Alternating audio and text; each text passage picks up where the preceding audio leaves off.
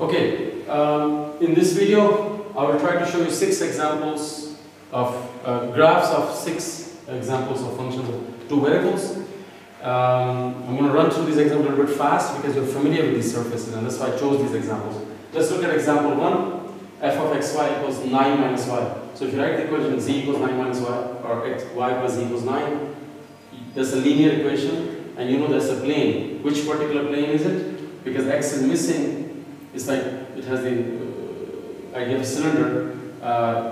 You make the line y plus z equals 9 in the yz plane. It goes through y equals 9 and z equals 0, and goes through y equals 0, z equals 9, and then you extend that parallel to the x-axis, and that's the plane. Of course, it goes below the floor and into that other quadrant, octant as well, behind that wall, but I've only shown you the part in the positive octant. Similarly, f of xy equals 9 minus x minus y. If you rewrite it as x plus y plus z equals 9, which is again a plane. This time its portion in the first octant, positive octant, goes through the point 900, 090, 009, and then it extends into this wall, and into the floor. Okay? The example f of xy equals x squared plus y squared, we already discussed that in the last video. It's the circular paraboloid. These are profile of the parabola. The cross sections of circles. On the other hand, if it was f of xy equals square root of x squared plus y squared, it's a circular cone extending upwards forever, just like this one goes up forever. Let's look at 2 more examples. F of xy equals 64 minus x squared minus y squared square root. We did the domain and range of this. So if you write z equal to this, now I've noticed here I've written implies this. The reverse implication is not true, because this implies this, but this going back, z could have been plus minus of this. So 64 equals x squared plus y squared plus z squared is a sphere of radius 8. But since z is only positive, look back at the range video, we know it's only the top part of the sphere, the hemisphere, the upper hemisphere of radius 8. Okay?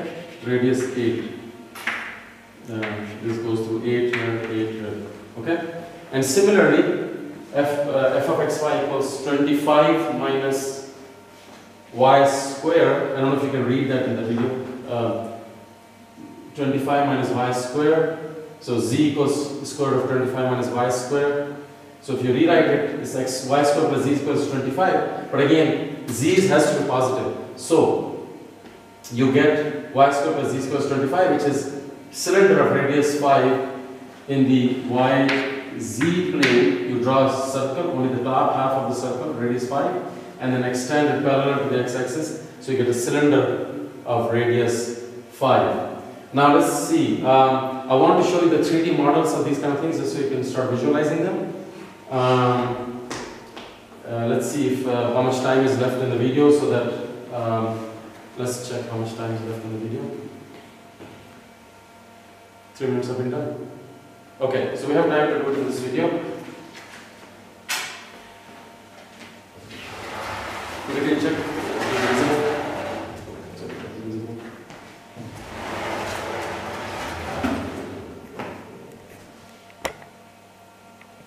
You can focus more down here if you want.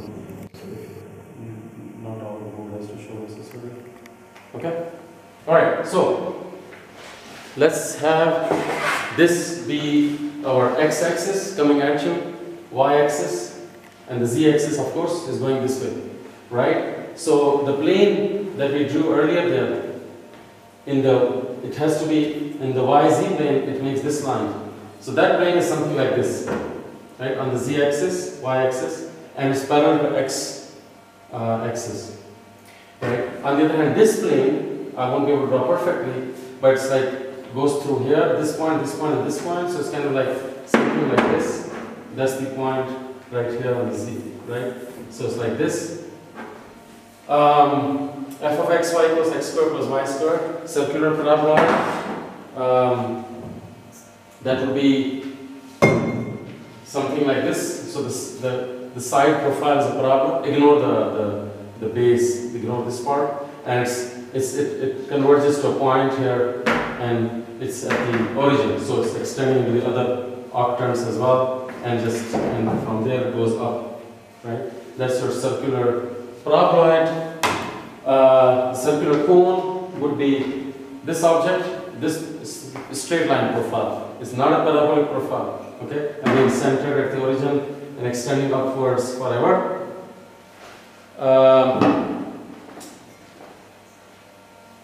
This hemisphere, right, is, think of it, this is the top half of a sphere of radius 8 and centered at the origin like this. Centered meaning the top is above the origin, and this is radius 8 circle, and this is the top half of that sphere.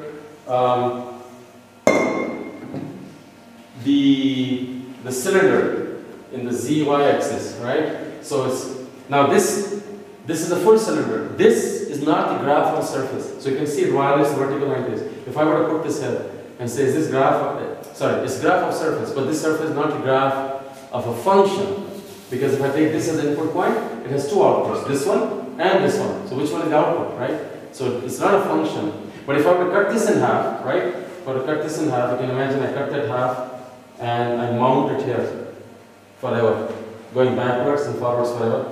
That's this cylinder. Okay? Now the next video we will look at how we can visualize these using a tool called contour curves.